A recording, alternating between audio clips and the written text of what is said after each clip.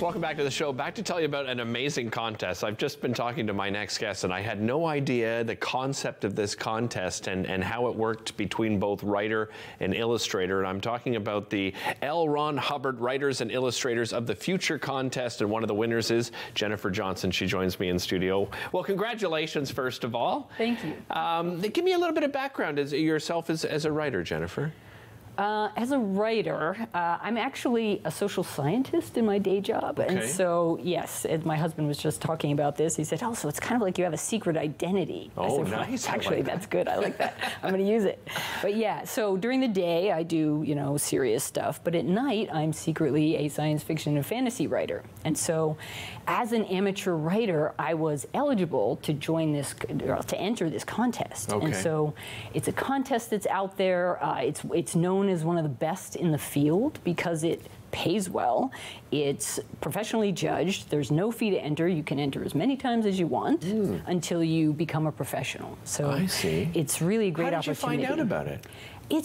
I couldn't even tell you. Well known? Or? Yeah, it is. Okay. It's well known. And so once you start getting into, like when you start having some short stories and you want to publish them and you look for venues, you think, oh, well, what's this? Writers of the Future. Is this a real thing? It looks great. Because it's one of those things where usually you think, oh, well, surely there must be a catch. Oh, like, yeah. Like, wait, they're paying me professional We're rates? such cynics now, aren't we? Well, and not for no reason, No, right? no, you're right. Yeah. You're right. It's true. Yeah. It's very true. So tell me about your story. My story is a space romp, I guess we could say. Yeah, it's about space pirates, and it was one of those things where I was like, you know, I want to write something fun.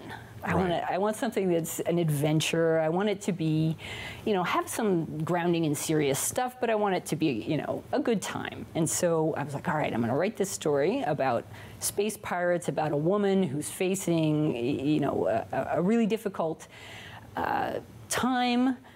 She is, I was going over this with my husband earlier, he's like, I'm going to mess this up, because it's one of those things that it's fun, but it's also serious. Right. And trying to layer those two things together was what I was really trying to do in a way that still made it a good time for people to read. Right. So the story itself is about 15,000 words. It's not a short story. Okay. But it's very action-adventure oriented. This is like right up my alley. Really? Yeah, no, great. absolutely. That's fantastic. I'm going to have to read that.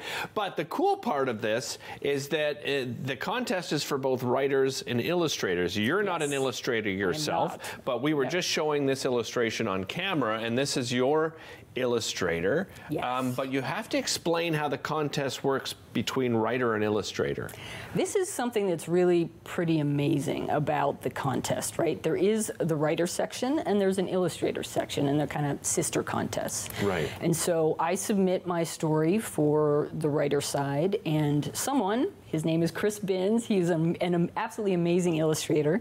He submitted his portfolio on the other side. Okay. We both won, and they matched us up, and they decided that my story should be illustrated by Chris. And so he got my story. Like, I knew who he was, but I didn't know anything about what he was going to do. He got my story a couple months beforehand. He read it, and they figured out, there's a whole process that they go through. They figure out which scene to illustrate and how to do it, and they're commissioned to do it. Okay. So they have this whole other experience. But then you walk into a room, you know, halfway through this workshop. We can get to that, but halfway through this workshop, you walk into a room and all of these pictures are laid out on the tables with the illustrators standing behind them, and you have to guess which one is yours. That is so cool. I mean, what a great experience. You mentioned workshops. So this workshop is as part of winning this contest. You get to do a workshop in Hollywood. Yes. Tell me about that experience. That was something. I mean, it was unique, intense, educational. I mean, I would say those are the three words I would put on there. I mean, it's fascinating. People are like, oh, you got to go to Hollywood. That's amazing. It's like, well, yeah, but I didn't see it, right? I went out one day for pizza, and I saw the stars on the, you know, on the walk of what I want to say, walk of shame. It's not that, but walk of fame. Walk of fame. Thank you.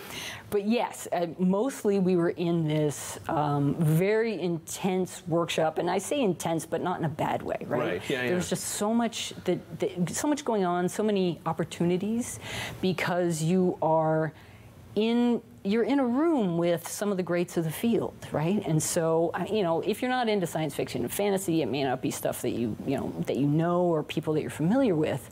But once you get into it, it's like, oh my goodness. So that person, like Robert J. Sawyer, who is a Canadian science fiction writer who has won every single award that there is. I mean, every award. He's amazing. So for someone like yourself, you're like, oh, yeah, oh my God. I know.